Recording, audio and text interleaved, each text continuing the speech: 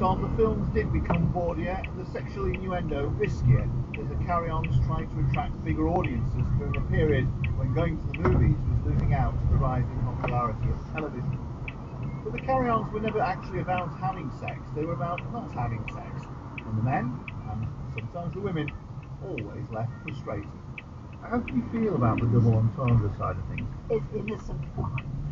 They're just a great entertainment. There's nothing truly dirty about it in any shape or form. And the carry-ons did actually challenge sexism. Carry-on Girls centres around a feminist protest against a beauty contest. And Carry-on Cabby tackled the battle of the sexes head-on, with the women being victorious. With Hattie Jakes not feeling very happy with her husband, she got all these brilliant women to go and she took over, really. Two of the main actors, Kenneth Williams and Charles Hawtrey, both gay men, were playing outrageous, flamboyant and camp characters.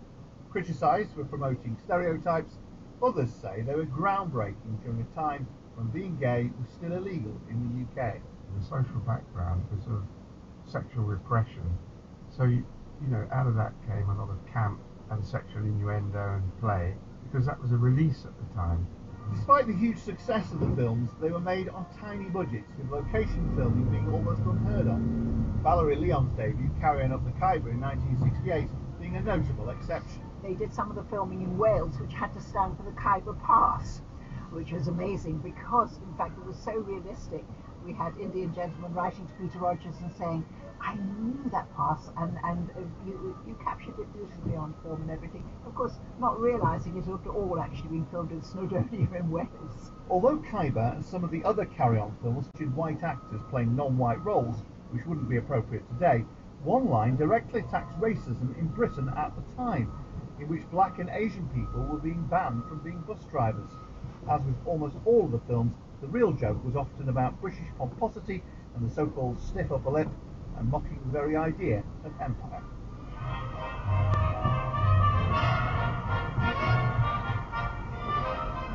There were 31 carry-on films in all. That's more than any other British film franchise, including James Bond. 60 years on, and despite depicting attitude and humour from a different age, their popularity continues, with surviving stars still receiving fan mail from all around the world. It's quite extraordinary that carry-on films have been shown even as far afield as India, China and Japan, and people are thrilled to still see them on television. They're on all the time, and even today we want to laugh, perhaps today more than ever. And it brought pleasure to many of us. Indeed it did, so thank you, Charles, and thank you, Kenneth, and thank you all the others, because wherever it came from, you delivered. Writer John Antrobus and actor Valerie Leon were speaking to me, Ashley Byrne, for this edition of Witness. It was a Made in Manchester production for the BBC World Service. This is the BBC World Service, where the story of Reuben Hurricane Carter continues. The famous American boxer and 19-year-old John Artis were convicted of a triple murder in the 1960s. 50 years later, John Artis remembers the night of their arrest. He says, just say that Reuben Carter killed these people. We'll let them go. So if I can't do that, that would be a lie. The Hurricane Tapes, Sunday at 20:30 GMT.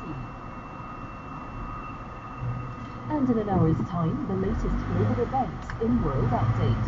And on our website, you can explore more programs from documentaries to science. Just go to bbcworldservice.com. Stay with us, the Arts Hour is next. This is the BBC World Service, the world's radio station.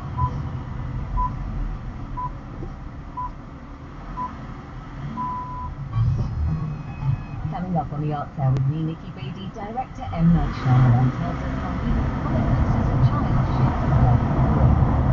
As a child, you're looking at them and you're seeing the story being told in images, and then one image stops you, is telling you more, or it's more complicated. That's the beginning of film school.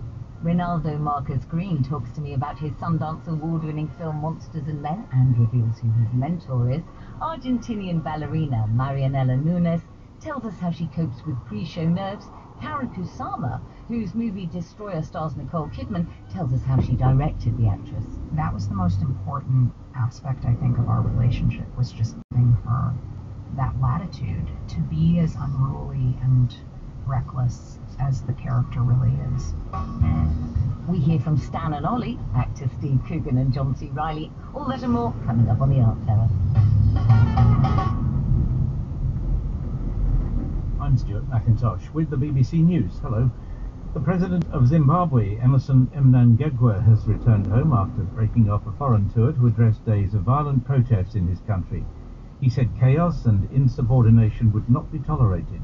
The President also criticised the police and the army, who've been accused of brutal suppression, and said that, if necessary, heads would roll.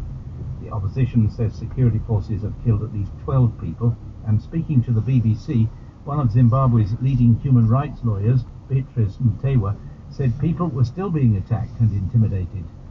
People are being dragged out of their houses, being beaten up, being assaulted, being denied access to legal representation, access to medical attention, and where they are arrested, being denied even food, water, and other forms of sustenance. A former US Marine, arrested in Russia on suspicion of spying, is appearing in court in Moscow today. Paul Whelan was detained in Russia last month, allegedly as he received state secrets. Mr. Whelan insists he's innocent. There's been speculation that he may have been arrested in order to swap him for Russian citizens in the United States. Moscow denies this. Sarah Rainsford is at the court. His lawyer has told me that Paul Whelan thinks that the FSB, the Russian security forces, have made a mistake, and the lawyer said he and Paul Whelan himself are currently trying to explain that position and prove that position to the investigators. Now they're questioning Mr. Whelan in the Fort of a prison, which is where he's being held. Once a week he's meeting them for several hours to go through the evidence that they're presenting. The lawyer is saying that so far he doesn't believe that there's a case to answer. The leaders of Germany and France will sign a new treaty today, pledging closer cooperation in a post-Brexit European Union. Critics say the deal is short on substance, but Jenny Hill, who's in the German border city of Aachen for the ceremony, says it's a show of unity at a time when the EU is facing huge challenges. 56 years to the day since their predecessors signed the Elysee Treaty, the treaty that in effect ended centuries of enmity and hostility between France and Germany. Today's treaty is about deepening cooperation, strengthening the relationship between those two countries right at the heart of the EU. And Angela Merkel and Emmanuel Macron are coming here to Aachen because this was the capital of a vast European empire back in the Middle Ages, ruled over by the legendary Charlemagne. Those of the leaders are hoping to really harness that history when they sign the treaty. A court in Tokyo has rejected a new bail request from the former head of the Japanese car company Nissan, Carlos Ghosn. He's facing trial for alleged financial misconduct. He's been in custody since his arrest 2 months ago. World News from the BBC. Afghan officials say at least 65 security personnel are now known to have died in Monday's devastating attack on an intelligence base in Wardak province, about 50 kilometers south of the capital Kabul. The Taliban said it carried out the attack. The roof of the main building collapsed after the militants rammed a vehicle packed with explosives into it. Activists in Pakistan say a leader of an ethnic Pashtun movement campaigning against enforced disappearances has been arrested on terrorism charges. They said Alam Zeb Mehsud, a founding member of the Pashtun Protection Movement, was taken into custody in Karachi. Here's Ambarasan Etirajan. The arrest of Alam Zeb Mehsud and other members of the Pashtun Protection Movement came 2 days after the group held a rally in the southern city of Karachi. Police on Sunday said they were filing complaints against Mr. Mehsud and other activists for making inflammatory speeches against the state at the demonstration. Amnesty International has urged the Pakistani authorities either to bring Mr. Mehsud to court or release him immediately. The movement has shaken Pakistan's powerful military with its campaign to end alleged abuses by security forces targeting ethnic Pashtuns in the northwestern region. Indonesia is reconsidering its decision to grant an early release from prison to a Muslim cleric linked to the 2002 Bali bombing after an intervention by Australia. A security minister said President Joko Widodo had asked him to review all aspects of the planned release of Abu Bakr Ba'asyir. The nightclub bombing killed more than 200 people, many of them Australians. A Taiwanese social media celebrity known as the Bikini Hiker has died after falling into a ravine during a solo mountain trek. Iggy Wu was an experienced hiker known for posting photos of herself in a bikini after she climbed some of the highest peaks in Taiwan. BBC News. Hello, this is the Arts Hour on the BBC World Service. I'm Nikki Beattie, and what we have in store for you is 60 minutes of the best global arts and culture conversation from across the BBC and beyond. In just a moment, director M. Night Shyamalan tells us about his new movie Glass. Ronaldo Marcus Green talks to me about his award-winning debut feature, Monsters and Men. It tells 3 different stories with a connection to the killing of an unarmed black man by a white policeman. Argentinian-born ballerina Marianela Nunes talks pre-show nerves. I get more nervous now than I did when I was younger. I think it's because probably you know a little more, but thank God, I think I work better under pressure, and I'm hungry for it. Karen Kusama talks Destroyer, her latest film starring Nicole Kidman, and shares her movie-making thoughts. Actor and director Clark Peters reveals his love for classical music, and we'll hear from Rosalia.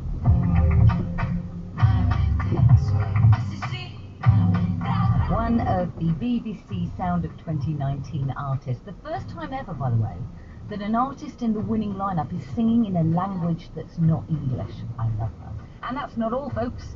Actors Steve Coogan and John C. Reilly tell us about becoming and understanding Stan and Ollie, better known as Laurel and Hardy.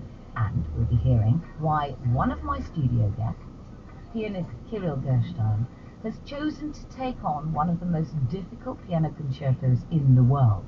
He's joined by critic Karen Kruzanovic. So let me ask you both, first of all, we'll be hearing the filmmaker Ronaldo Marcus Green talk about his mentor. Have either of you got, or have you had, a mentor? And if so, who is it? And what's the most important thing they've taught you? Kirill, let me come to you first. Well, as a musician, as a pianist, perhaps the mentor I particularly single out is Ferenc Rados in Budapest, a great Hungarian guru of many musicians. And if I had to single out one thing, I think perhaps it's coming to a situation without a preset expectation and preset responses to it, and it's a lesson that translates into life. Karen, what about you? Well, there was a film producer who was Oscar nominated that took me under his wing and showed me a lot about life in general, books and how to think, but also about story, and also about how to shut up once in a while. That was useful. Now you've just shut up when I want to say who is this film producer. Is that a secret? I shouldn't mention his name on here. Oh, I love this. Look, there's glamour already on the show. Film first then, and the roller coaster career of American director M. Night Shyamalan has just swirled and dipped and dropped off the final movie in what no one really knew was a trilogy. First, there was Unbreakable, a sort of low-key superhero film starring Bruce Willis as David Dunn and Samuel L. Jackson as Elijah, aka Mr. Glass, the villain obsessed with comic books. Then came Split, a cult smash, which revealed the multi-personality serial killer Kevin Wendell Crumb, played by James McAvoy. And we find out that he exists in the same universe as Unbreakable's David Dunn. Are you still with me? In Glass, David Dunn, who's been keeping the streets of Philadelphia safe, and Kevin Wendell Crumb, who's been doing exactly the opposite, are arrested and sent to a psychiatric hospital for evaluation. They meet an old patient, a wheelchair-bound man, Mr. Glass. This, ladies and gentlemen, is the East Rail 177 trilogy. So, Glass is set in the wing of a hospital that treats people who believe they are comic book characters, a new disorder that all the aforementioned characters have. When Samira Ahmed spoke to M. Night Shyamalan, she asked him what were his comic book influences. Well, there's a lot of answers to that, but probably the easiest one is Spider-Man. I grew up when they were doing all of those kind of reruns of the Batman things. And 60s Batman. Yeah, and the Hulk was coming out a little bit later, the TV show Hush. I mean, the actual comic books was more Spider-Man. And then in the Indian culture, they would do kind of comic books of the Indian religion. The Amachita. Yes. Look at you. Everyone I know in the Indian diaspora grew up reading them, and of course they're essentially superheroes in mythological Exactly. So I collected all of them. I mean, I had hundreds and hundreds of them. So. What were your favorites? Gosh, I mean, now it's all my parents' unboxed. They better have kept them, by the way. And, what happens as a child if you're looking at a frame and seeing something, like let's say there's a page with 6 cells on it, and you're looking at them and you're seeing a story being told in images, an eye looking up, a hand reaching out, and then one image stops you because you're moving from image to image, and then one image stops you, it's telling you more, or it's more complicated. That's the beginning of film school. What you're looking to do with the composition is really underline what the character is feeling. So you first have to get a very specific feeling out of the character. So the actor, the screenplay has to be evoking something very, very precise, and then you use the camera. What were you seeing in them, the characters, and then the way that you used in the film? Can you give me an example? Yes, every frame of the movie. I storyboard every frame of the movie, so it takes me about 3 months before we shoot. It's really time-consuming and difficult. It's like drawing an entire movie before you shoot it, but it allows me to make the movies very small and be super efficient, because that's all I shoot is exactly what I draw. So for example, there's a really climactic therapy scene in this bubblegum pink room, and with all the characters in this kind of group therapy scene with a psychiatrist, and it's 11 minutes long, and every single shot is emphasizing whose moment it is and what they're feeling. There's also colour. The psychiatrist is these beautiful, gentle pinks and greys, very soft. And then that pink bubblegum room. Each of the main characters has a kind of signature colour. I'm interested in how you play with them, because, of course, the soft colours make you think instinctively, she's supposed to like her, it's nice and warm. And you're obviously subverting audience expectations with all of these elements. Well, really what it is there's a theory that we go under when I make a movie, and especially with these 3 movies. The primary colors represent the comic book world. And in Glass, they have their colors. As they start to believe who they are, David Dunn's green starts coming out. The ochre color for the beast starts coming out. And Mr. Glass has purple. And I chose them for specific reasons. Green is life-giving, and so David Dunn would be the protector, of life. The ochre color comes from a religious ceremony. It's kind of like the monk color. And I saw him as an evangelist, kind of protecting those that are the broken. And purple I chose for Mr. Glass because purple is used often for royalty, for this kind of regal, even as far as Egyptians, things like they use purple for that reason, and he perceives it.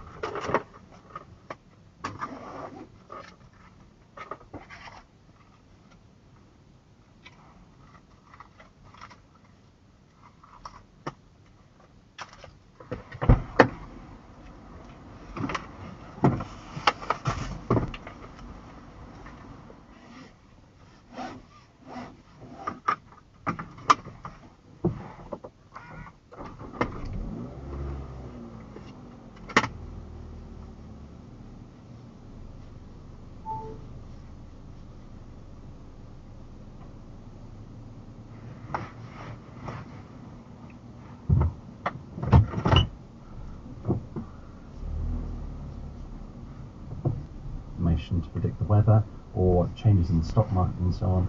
You can take really complex, rich, from healthcare, from wearable technologies, from genetics, learn what features are really important for that individual, and to be able to help guide doctors to give patients. Parking mode off. 咁所以咧，我哋會係盡快咧喺呢個禮拜咧係再開一個跨部門嘅會議咧，係會去評估而家嗰個情況，睇下會唔會咧有需要加強嘅措施。陳肇始又話，衛生署確認本港流感疫苗供應情況正常，並冇缺貨，而衛生署正係研究喺下一個流感季節將到校疫苗注射計劃擴展至幼稚園同幼兒中心。另外，食環署今日起推出綠色殯葬網上登記名冊，讓市民預早規劃同登記係咪願意選擇綠色殯葬。天蘭嗰度到孟晚舟，北京批評濫用引渡條約，敦促立即釋放孟晚舟。陸委會話：台灣絕不接受一國兩制，亦不可能成為大陸嘅行政區。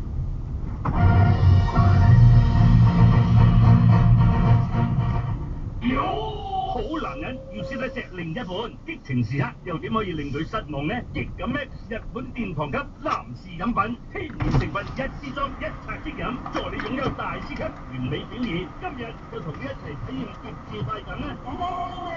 飲極感 X 萬利熱賣，查詢28329168。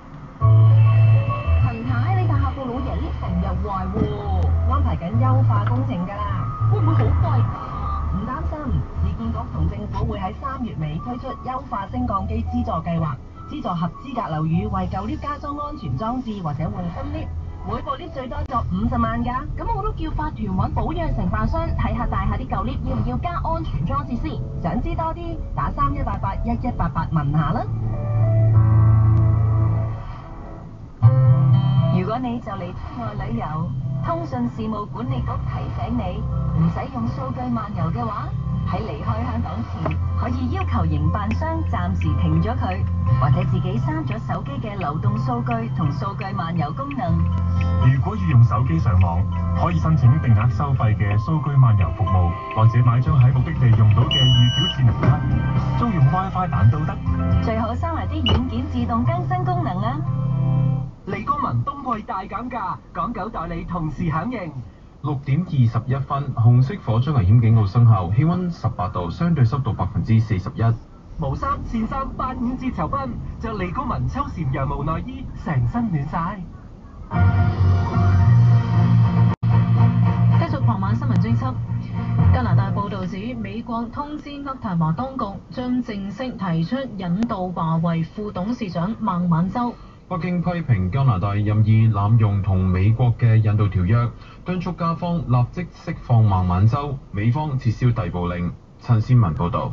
加拿大駐美大使麥克納頓接受加拿大環球郵報訪問，指美國已經向加拿大政府表示，將正式提出引渡華為副董事長孟晚舟，但係未有説明幾時提出。按照引渡協議，華府必須喺今個月30號前提出引渡申請。